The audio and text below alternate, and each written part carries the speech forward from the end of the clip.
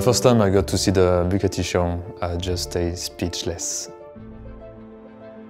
The collaboration between us and the Bugatti company was quite exciting and to be honest a little bit scary as well, because for me it was jumping on something a bit more challenging than usual and a very big project, but quite exciting to be working on something completely new and pushing my skills.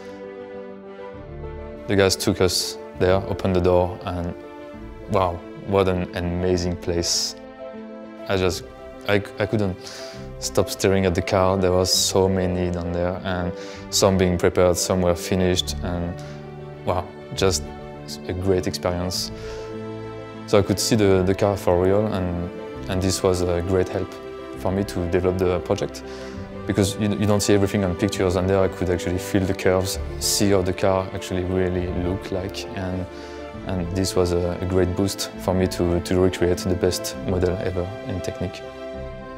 To get started on such a big project, I first had to create a sketch model of the Bugatti Chiron out of Lego Technic elements. It was for me to see if I could recreate the model with the elements that we have today. I can't remember how many models I had to build, how many versions of the Bugatti Chiron I created. But yeah, the process was actually split in two phases, and I made a lot of exteriors. It turned out to be quite good, so we moved to the next step. It's difficult to say what I'm the most proud of, because I think everything looks great on this model today.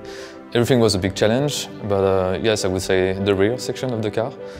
It was giving me quite a lot of headaches as well to get to shape it so it looks like the real car. To see that actually work at the end is quite rewarding. I'm very, very proud today to say that yes, the model is there and it's looking good.